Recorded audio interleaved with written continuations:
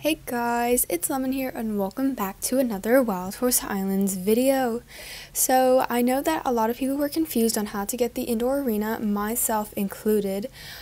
So this lovely person on my Roblox group named Watermelon said, "Hi Lemon, just watched your video on Stable Island Part 2 and saw that you were confused." I was. So to get the indoor arena, you need to go to your dressage area and change it there. Also, they fixed the breeding and catching horses. Wish me the best with your inventory space. Thank you for wishing me the best, because yeah. So as you can see here, we have the indoor arena. So basically, you just need to go to your riding area on your private island, click edit at the top of your screen, and then edit riding area, and then click change. And you'll see all these options here, and actually the large empty arena, I have that equipped right now.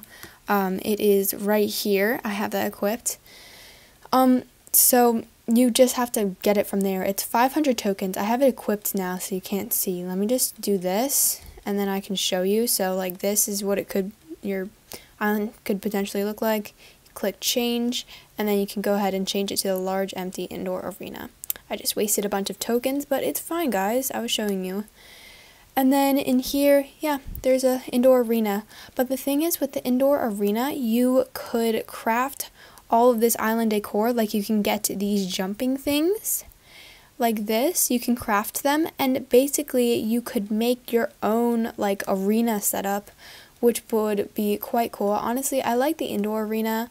I think it like has a nice feel to it with all the windows and stuff as well, and I think it would be quite fun to like host things in here. Like, I could make like a bunch of custom like courses and stuff, so I think that this is really fun. So yeah, the catching horses and breeding has also been fixed.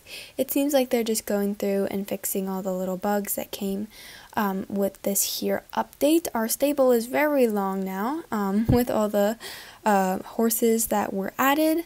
And if you update your barn and pasture, you can get more storage space as well. So if you upgrade it to the max, I have like 500 storage space now.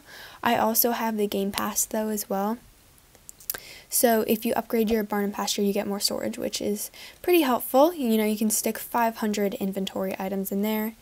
And yeah, this was just a little update to help you guys out. And I need to decorate my island more. Look at all this blank space over here that I need to put something.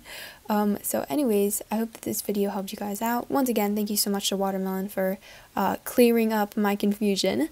So anyways, have a wonderful day or night. Goodbye, everybody.